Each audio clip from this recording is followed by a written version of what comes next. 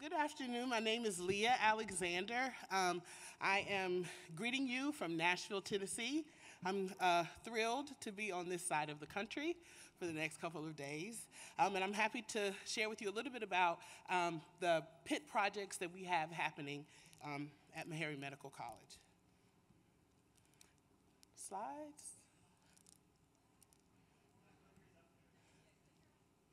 Oh, we've been talking about this clicker all day. Sorry. I'm sorry. I do the slides. Okay, here we go. So just a little bit about Meharry. It was founded in 1876. Meharry is one of two institutions that survived the Flexner Report. So I don't know if people are familiar with the Flexner Report, but it was an attempt to sort of establish rigor in medical education, and it really resulted in the closing of all but two of institutions where people of color could be trained as health professionals and doctors. And so studies sort of suggest that had that not happened, we would not be experiencing this disparity that we have in healthcare providers. So Meharry, if people know about Meharry, we are comprised now of 5 schools. So it's the medical school, the dental school, graduate school. We have a school of applied data science, and now a new school of global health.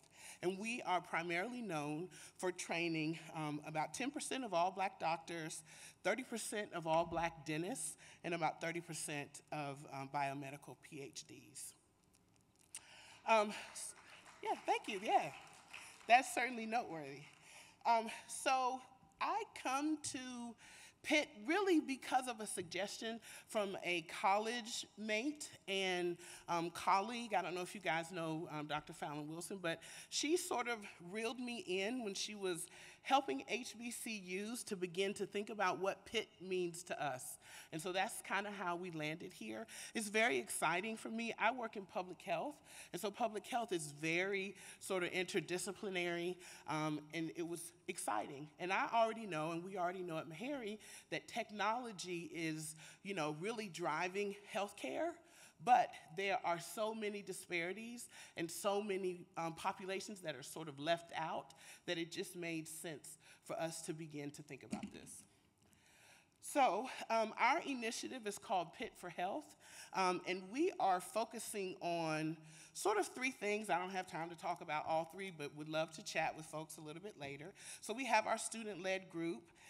We also do this sort of participatory community mapping using GIS with middle schoolers, high schoolers, community folks, which is pretty fun and exciting. And also we have sort of this capacity building program around telehealth, and that's what I want to talk about today.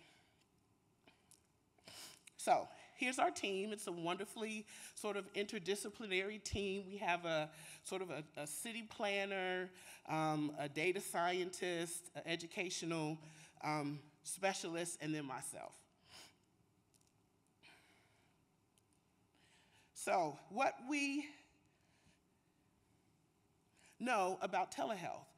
COVID really taught us that telehealth can work, and it's worth considering how populations are being engaged in telehealth. We know that there's sort of promise in underserved populations. There is a digital divide, but really, data is showing that people do have phones, right? And have access sometimes in the technology that they need to engage in telehealth. The issue is, really, in our estimation, whether people are ready for it, like whether they see it as a reasonable way to kind of engage in healthcare. And so our project, this one in particular, was really designed to sort of address telehealth access equity. So the program that we came up with, we call it T2S2, Telehealth Tools for Students and Stakeholders. And so the intervention that we developed, we sort of come up with one session, so an educational session that's delivered by one of our public health students. We've created case examples, so we use our simulation lab at Meharry and our standard patients. Those are like actors and people who pretend to be patients that students practice with. And so they've developed some sort of telehealth videos that community folks can watch. And then we provide this sort of live hands-on experience so that folks can practice. So community practices and our students sort of practice in delivering telehealth. The other piece that we added was really to sort of coach community using this intervention. Ask Me 3 is not a new intervention at all, and it's just designed to increase patient sort of engagement and care. And so we encourage people to use 3 questions, right? Ask your doctor, what's my problem? What do I need to do? And why is it important for me to do this? Most of our conversations with community have been sort of in these face-to-face interactions, but we're encouraging our community folks to use this while they're engaging in telehealth. So that's it. Look, I got my 1-minute reminder and I'm done, but this is my call to action. If folks could please connect with us, so you can use that QR code or you can shoot me an email at Pit4Health. And I would just encourage us all to think about how to engage community. We must bring community with us. And even if you're doing the most techie, complicated, crazy, out-of-the-world stuff, you can engage with community and include them in this process and include their thoughts and attitudes and desires in this process. So let us all just keep up the good work. Thanks. Right. Good afternoon, everyone. I am Kelsey Badger. I am an assistant professor and data librarian at the Ohio State University Libraries. And apropos to the question that we ended up getting during our Pit and Democracy panel, I'm going to talk a little bit about the early stages of workforce development and the pathways that we present to high school students within the Pit space. And while many initiatives seek to broaden access to data science, which is the focus of this project, our project is unique because it uses spreadsheets as a way to lower barriers to integration of data science across the high school curriculum, rather than only in computer science or statistics classrooms.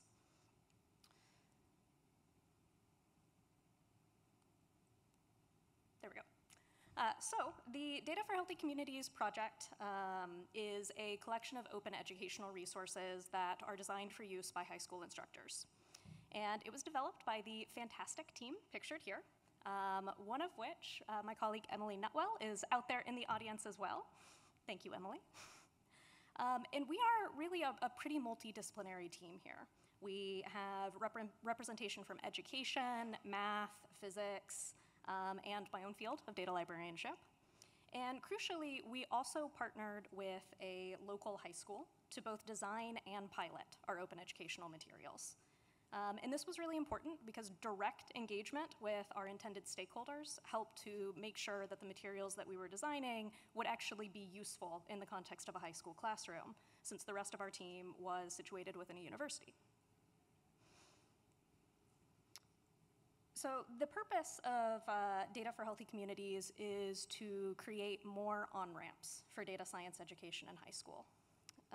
Despite the increasing importance of data science across the workforce, high school data science is still often confined within computer science and statistics classrooms, rather than having connections across the other disciplines and courses that students will be exposed to.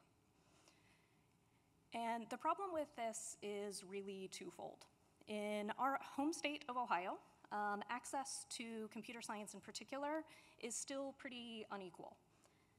Only half of our public high schools have a computer science class, but equally important, the statistic on the other side of that slide, is that a significant number of students are opting out of those classes even when they're offered. So within the 2021-2022 academic year, only about 3.5% of our public high school students took a computer science class. So as a result, many students miss out on these early opportunities.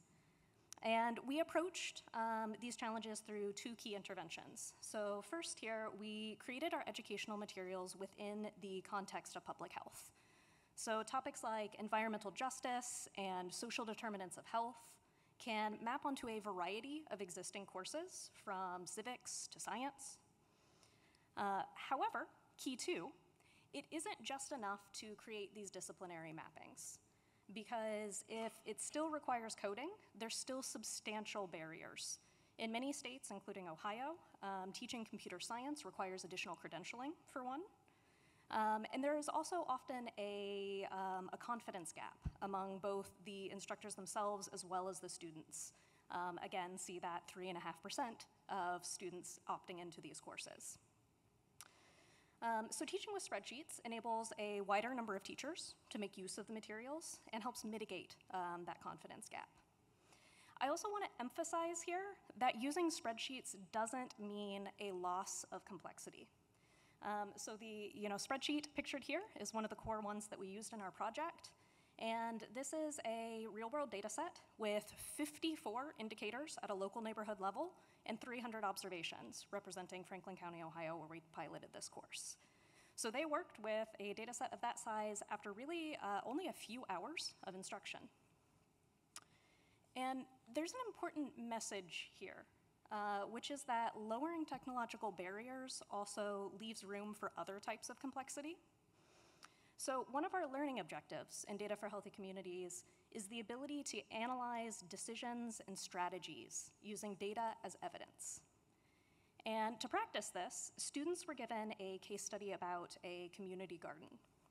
We discussed the public health benefits of this intervention, from access to healthy food to community building within a local neighborhood to improved air quality, and then asked them to prepare an argument for why that intervention should be located within a specific local community. And then we gave them real-world data within the context of that community and asked them to use that as evidence for their argument. The tricky thing about this is there's not a right answer to that question. We had 8 student groups in our pilot of the course, and every single one of them picked a different local community using the same data as evidence.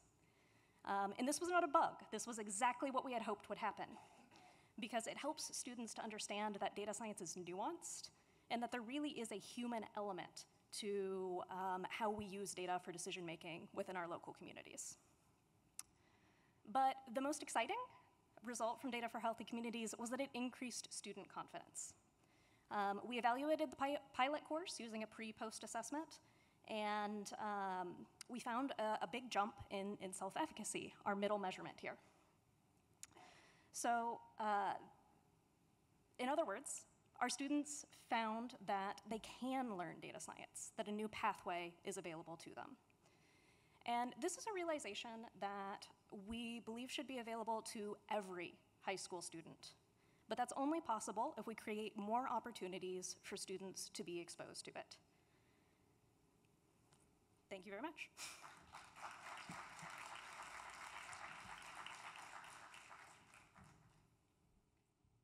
Well, hello, everyone.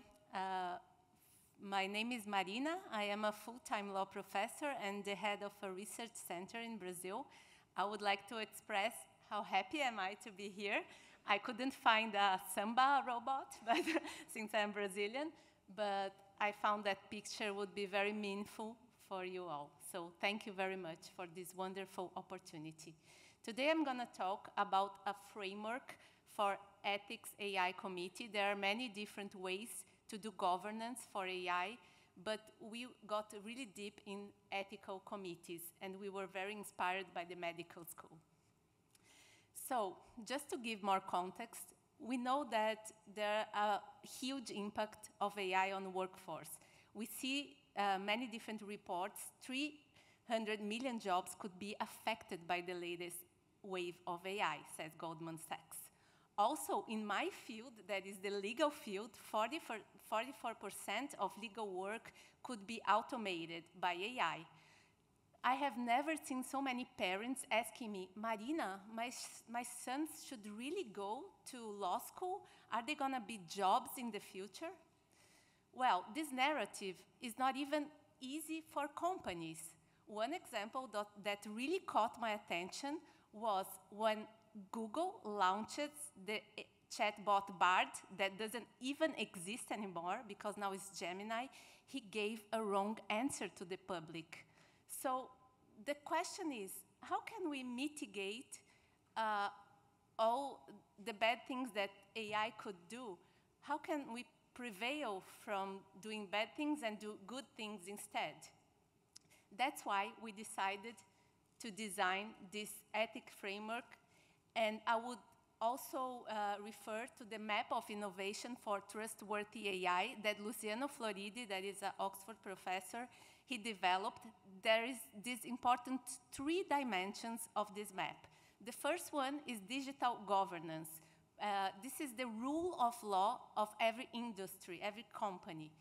Also, we have digital regulation. Now, in Brazil, we are also discussing how can we regulate AI. We do have our first regulation, strong regulation in European Union with the AI Act, and the digital ethics. Those are the moral problems related to data. So I would like to talk about these moral values. That is where the committees, the ethical committees are located. For example, if I am an industry and I would like to buy computers that are more green, that save energy, there is not really a law that obliges me to do that. So this is a moral evaluation of a company, right? So the ethical committees are located in those types of place. So to understand that, we made a group, a research group. We invited people from the judiciary, finance, banks, academy, legal market, NGOs to join the group. We fundraised for that, and we hired 4 researchers, full-time researchers, PhD, to investigate ethical committees. And we found that we analyzed more than 1,300 articles, but they were all talking about, most of them talking about ethical committee in the medical scenario. So we found only 40 papers that would really analyze ethical committee, and 15 of them were only discussing composition, how they should be with different people, diversity, different backgrounds. So we had to interview 23 industries that actually had those types of companies, such as Microsoft, Google, Orange, and the government of Canada as well. So we found a lot of different experience, and we found out 5 important pillars for those committees: the purpose, structures, member, power, and decision-making. And so we came with this art, what I called law art, that is a framework that, based on those 5 pillars, there are many important decisions to take. It's an automatic framework. And for example, about the power, should the committee be deliberative, regulatory, advisory? What is the power of this committee? So every decision has many ways to go and many things. So our main findings is that ethical committees are very important to share responsibilities with the CEOs, but also they do struggle about the power they have and how they can make the correct decision when it's not the same what is the business model would like to take the decision. But also it is very important to enhance business dynamics with a specialized evaluation for ethical issues. So I would really like to invite you all to know more about this work, and I'm here to chat with all of you. So thank you very much again for this wonderful opportunity. Hi, everyone. I'm Emily York, and I would like to talk a little bit about engaging undergraduate STEM students in public interest technology through both pedagogical and institutional innovation. So I want to highlight in particular how pedagogical and institutional change can really work in tandem, and how we can take small steps starting where we are to really make tangible change toward Pitt workforce development. So I'll share how a new pedagogical strategy in the classroom helped to lay the foundation for establishing a new Science, Technology, and Society Futures Lab, and then how that lab further helped us create more curricular and institutional change, and now a Pitt UN Network Challenge grant. So a quick note about where I'm at. James Madison University is a predominantly undergraduate public R2 university in the Shenandoah Valley of Virginia. And I teach in the Integrated Science and Technology program, which is ABET accredited as applied science. Students get a broad foundation in science and technology and then concentrate on a particular area. So we try to integrate that curriculum through systems thinking, holistic problem solving, and a 2-year capstone research project. So this is the team of some of the people I've been collaborating with in the STS Futures Lab at James Madison, and who are also co-PIs on the Pitt UN Network Challenge Grant. Shannon Conley, Tolu Otomosu, and Nadine Plakta. So we're all on kind of the social side, although we have different kind of teaching focuses. And Tolu Otomosu now is at Morgan State, and so this will be a collaboration between JMU and Morgan State. So I'm really addressing two kinds of challenges that are highly interrelated around the pedagogical and institutional side. So with respect to teaching, the question is, how can we make ethical reasoning, responsible innovation, and insights from science and technology studies and Pitt accessible, engaging, meaningful, and relevant for undergraduate STEM students? And then kind of parallel to that, at the institutional level, how can we really increase the visibility and perceived value of research and teaching in the social, ethical, and political dimensions of technology, especially when we're working in STEM spaces, STEM programs in colleges? So in the ISAP program where I am, the social part of the curriculum used to be called social context, and we had no dedicated upper division courses. And students could co-concentrate in it, but they couldn't concentrate in it like they could with the other more technical areas of the curriculum. And we began to realize that as long as social context was figured as the background of science and technology, and as long as we were figured as only talking about, let me go back a step, only talking about science and technology rather than offering skills and practices for how to do it well, that we're really falling short of our goals. In part because students really want to be doing things and not just reading and talking, at least the STEM students that I work with. So this led to Shannon Conley and I developing the CARE approach in the classroom, creative, anticipatory, ethical reasoning, borrowing from a lot of people, but essentially a hands-on, grounded, and fun blend of scenario analysis, design fiction, and ethical reasoning through which we could cultivate the development of skill sets related to communication, policy, and ethics in ways that would be highly integrated into project-based work. It was actually a couple of students of ours who were doing an autonomous vehicle capstone project and who were interested in ethics and design fiction, who started referring to their meetings with us as the STS lab, that prompted us to really consider, you know, who actually gets a lab and why shouldn't we have a lab? As social scientists, especially in science and technology studies, we were maybe enculturated to study labs, maybe embed in them as ethnographers, but not really to have labs of our own. But we thought we should actually reconsider that, especially in this space where we're working with STEM students, that there's also both research and pedagogical value to having that kind of a space. And we were also making a lot of messes with these CARE projects. So we put together a 42-page space proposal for leadership, making the case for an STS Futures Lab. So they said yes. So what happened next? I feel like I keep going one ahead of where I want to be. Oh, I see. There's a slide missing. Well, I'll tell you what the results are. We got a lab which increased visibility. Our colleagues began to recognize and use terms like STS and public interest technology. The faculty voted to rename social context to public interest technology and science. And more recently this year, they voted also to allow students to concentrate in it without the co-concentration. Having the lab also helped us get more external funding, and that is external validation that then feeds back into the internal dimensions, right? So there's a circle of validation that helps to continue this work.